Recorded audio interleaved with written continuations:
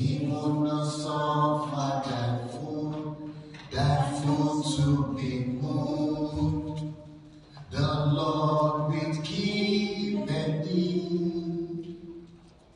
Psalm 21. He will not slumber nor sleep, for the Lord is my keeper, the Lord is my shade.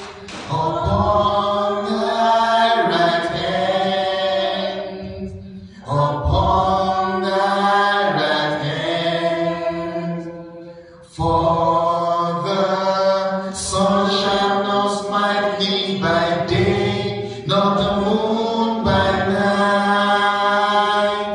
He shall preserve my soul, even forevermore. Oh, my help, my help, my help. All of my help cometh from God. Can we just appreciate God, who is our ever-ready present help?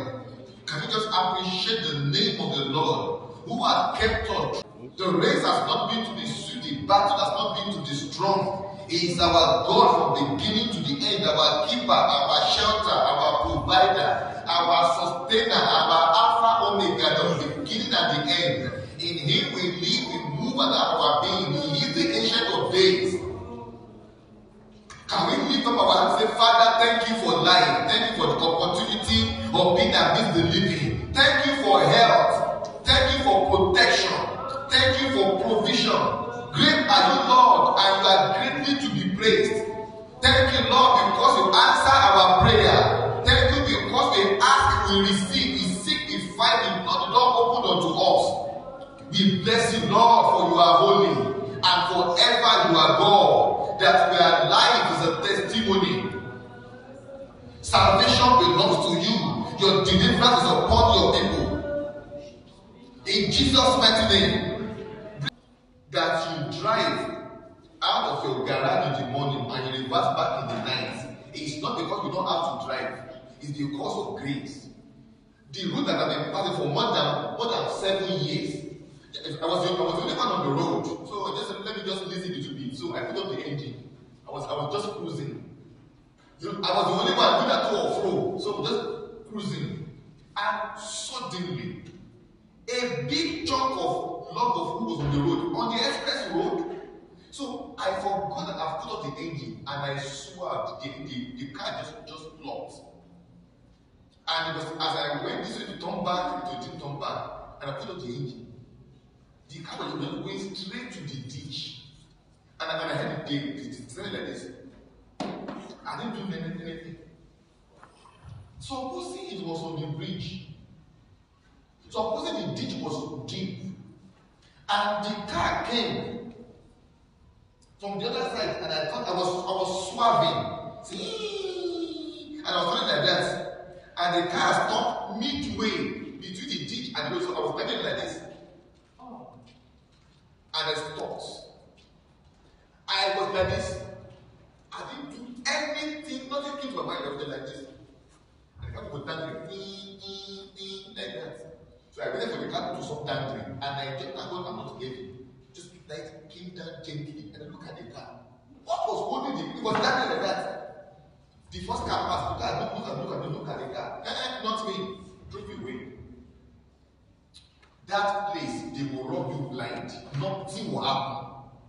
Deserted lonely road. I called my mechanic. Hey, Oga, start coming now. As I was calling him, a trailer just drove. Look at the car and stopped. And he came down. You need help. They begin to do like it. And they tie a rope at my leg and they pull the car to the other side. Hey, but then you hold us 5,000 and they jump in the car and they left. I was like, what happened? Less than 2 minutes. Hey, imagine, was it, hey, with you over 5,000 and they left. And that's what the mechanic don't come again after I have found help. I went to the car, gently, the thing starts. I put on the gear, it was working. Ha! Then I realized I was in a lonely road. I began to run. Then I remember that I was in a lonely road.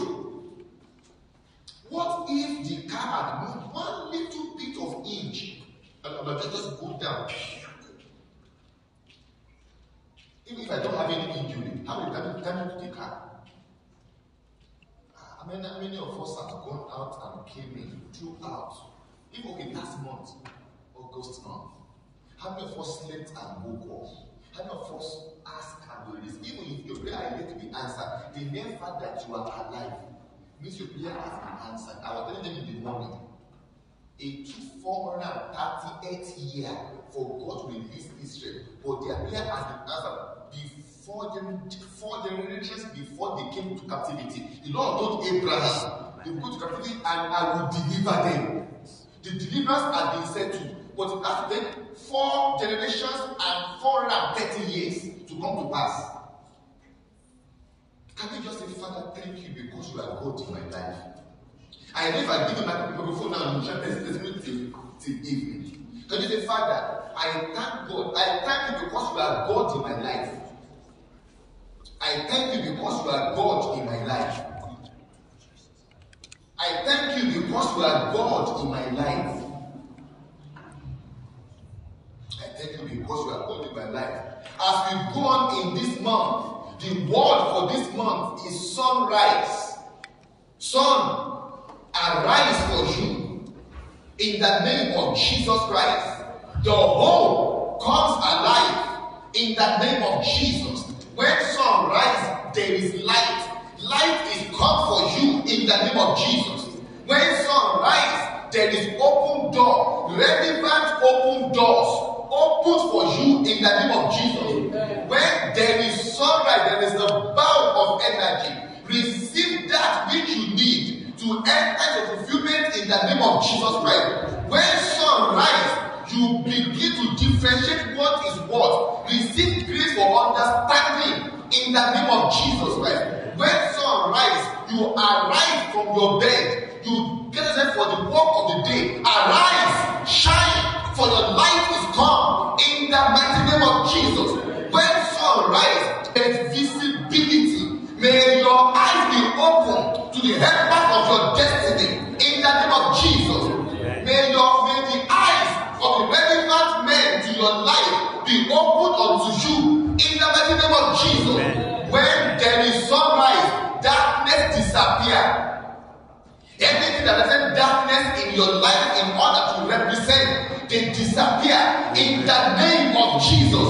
When sunrise, there is a little bit of heat. Even the blind can testify that sun is rising. Let your grace be known to all, to the glory of God the Father, in the name of Jesus. Let your request be made with a timely answer in the name of Jesus Christ.